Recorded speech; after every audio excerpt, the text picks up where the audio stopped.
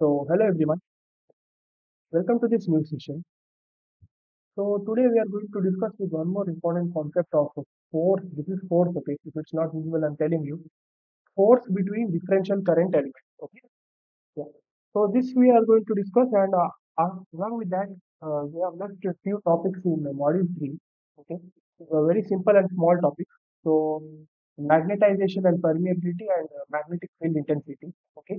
Those two topics, along with this, we are going to discuss, okay? So I had left that topic. I had forgot to do it. So please let's do that topic now. So before that, let's do this topic that is force between differential current elements. So this is very important. Must asked question in the exam multiple times repeated. Okay. So this is the simple notes that I have got. Okay. So I'm just going to explain this now. So now what is this force between differential current elements? Okay. So we know that in the word they mentioned it as differential current element. So we can see that we are having two of the differential current elements, I1 DL1 along with I2 DL2. Okay, and the path which is separating the differential current, the current element is called as R12. So here we can see these two lines, and here we have drawn one path that is called as R12. This is represented as loop one, and this is represented as loop two. Okay, and these are the two differential current elements which are moving in the opposite direction. That is, this is moving in this direction, I1 DL1, and this I2 DL2 is moving in this direction, downwards. This is moving upwards. This is moving downwards. Okay. Yeah. So this is all about the brief figure here. So now let's see the concept.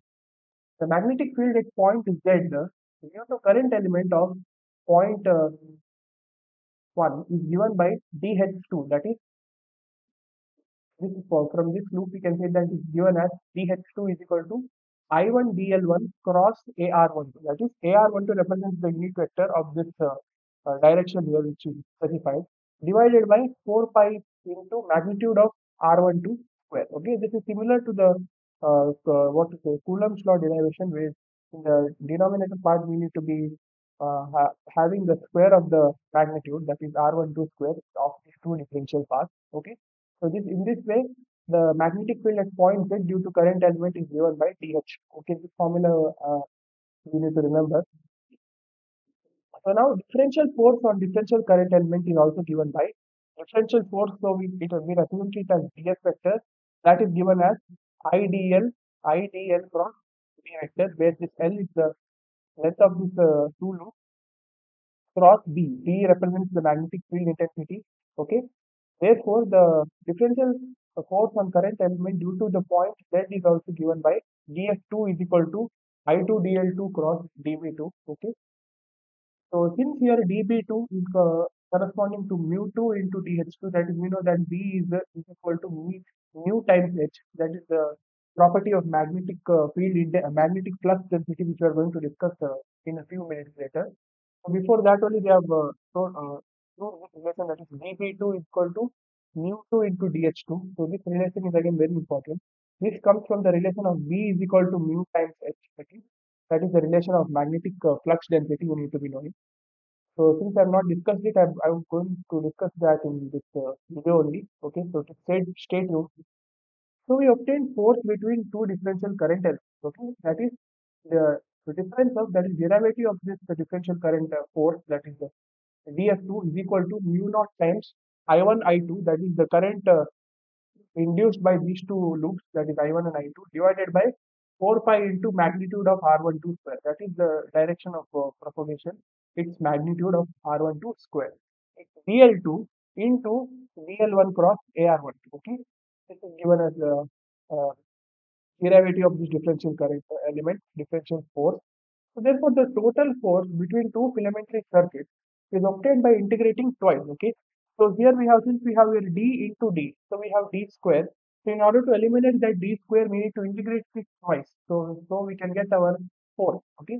That's why therefore force is equal to mu naught into I1 I2 divided by 4 pi. Take it outside, it's a constant, into the integral of, this is the closed line integral over a closed path, is given by DL2 cross, again integration of DL1 cross AR12 divided by R12 square. Okay. So therefore, if we simplify this, this is the term which we obtain, that is F4. F is given by mu naught into I1 into divided by 4 pi into integration of again DL2. We need to take it that side. I've taken this DL2 to other side, cross DL2. You can see here integration of AR12 cross DL1 divided by magnitude of R12 square into DL2. So this is the relation of differential force due to the differential current element. So please note this formula down. This is a very important derivation and very important question also. Okay. So this was all about force between differential current elements. Okay. Hope you have understood this. Now we will find the capa- capacitance of parallel plate capacitor in rectangular coordinate system. Now consider on three-dimensional sphere. In that, two parallel plate capacitors are there. Now we need to find capacitance of a parallel plate capacitor in rectangular coordinate system. So consider three-dimensional surface. In that, two plates of capacitors are there. One at y-axis, that is nothing but origin, and another one is top of the z-axis. And these two are the boundary condition that I will tell you later. Then we need to find capacitance, that is C. We know that C is equal to Q by V. First we need to find these two to get C. So consider rectangular coordinate system. We know that del square V is equal to dou square V by dou x square plus dou square V by dou y square plus dou square V dou z square is equal to 0. This is from Laplace equation. From here, del square V is equal to 0. Then assume potential variation along z direction only. This means we need to consider only z direction. So we can neglect these two. So remaining equation we got is this.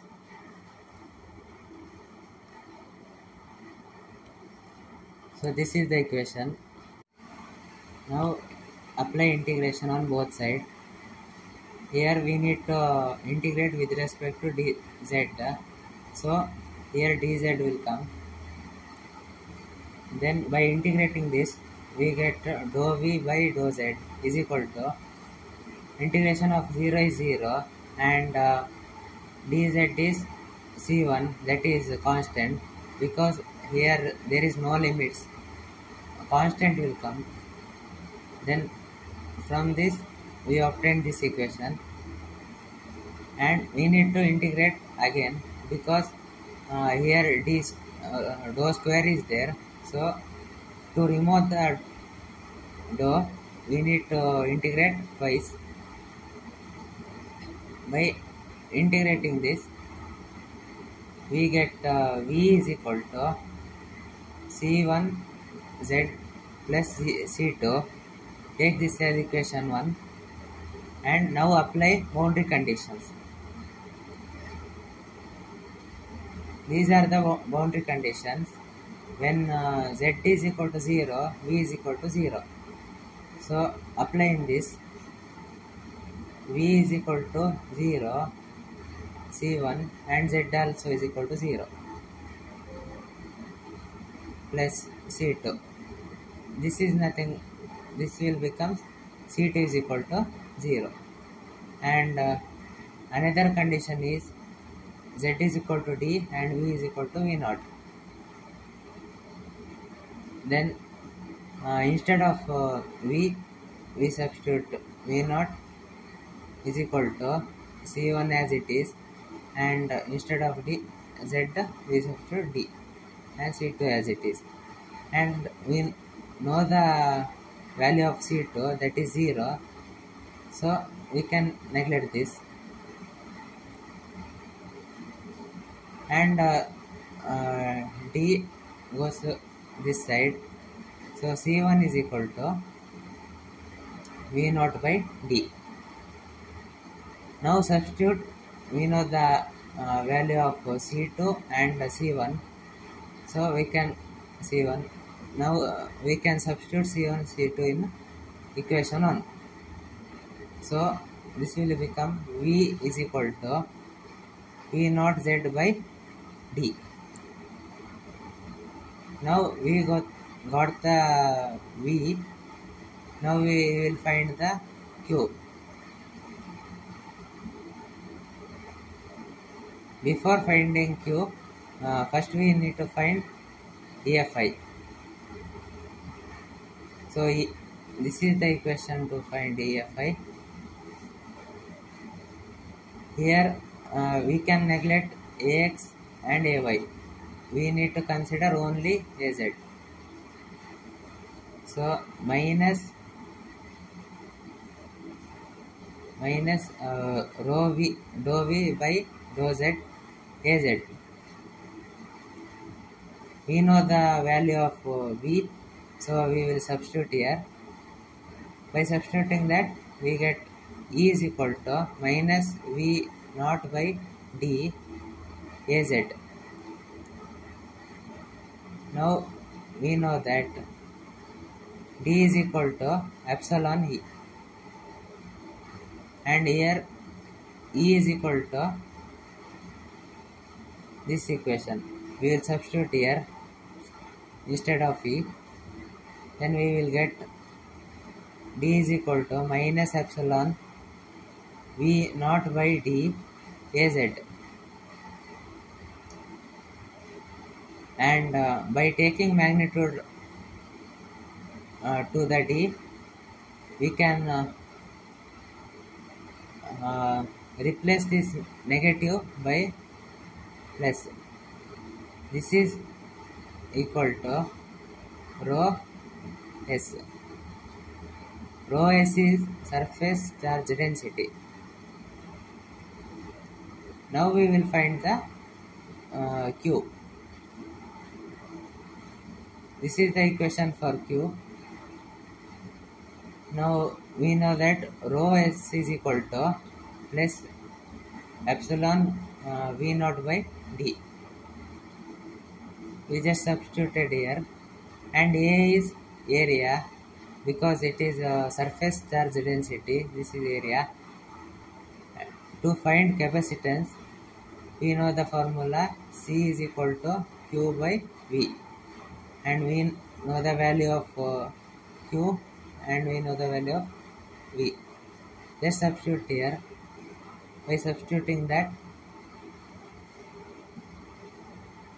this equation will get, and here V naught get cancel, and this is the final capacitance of a capacitor of parallel